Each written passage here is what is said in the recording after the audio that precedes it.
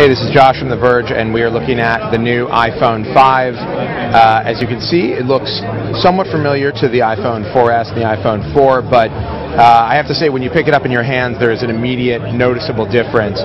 It's thinner, it's lighter, it feels incredibly light, actually. It's almost bizarrely light. When I picked it up, I almost dropped it because I expected more weight than is actually here.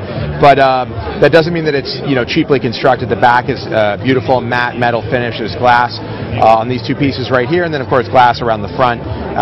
It's also got a larger screen, the much rumored and now exposed larger screen of the iPhone 5. You can also see the bezel's been kind of cut down along the sides here, so it just feels like it's all screen on the front.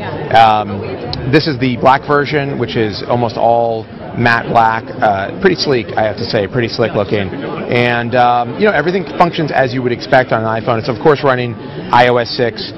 We've seen early versions of iOS 6. We saw it demoed at WWDC, and this is the full version here. A few new additions. Passbook is one of them, which is going to collect all sorts of boarding passes and gift cards and stuff like that, which was demoed today. There's also new mail features.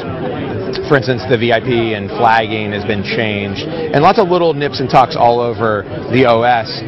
But the big story today is not the operating system. The big story today is the hardware, and I have to say, it's definitely it is an evolution in terms of the design language. But I spoke to Phil Schiller, and he said that this is a complete ground-up new project for them. They looked at this and they said, let's just kind of blow apart what we've already done and build something new from the ground up. And you do see little differences that indicate that that's the case. Particularly, one of the things that I noticed is the detail on this, the machined edges of this. I heard somebody here say it looked a little bit like jewelry, and I have to agree that there is kind of a jewelry feel to the way these edges are machined, and as clean as they are.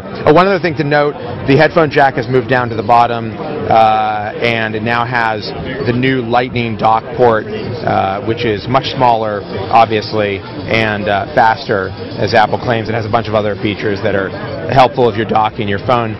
So this is it. I mean, this is the iPhone 5. It's going to be available, I believe it goes on sale September 21st. And we're going to spend a little bit more time with it. We'll have some impressions and a lot more info.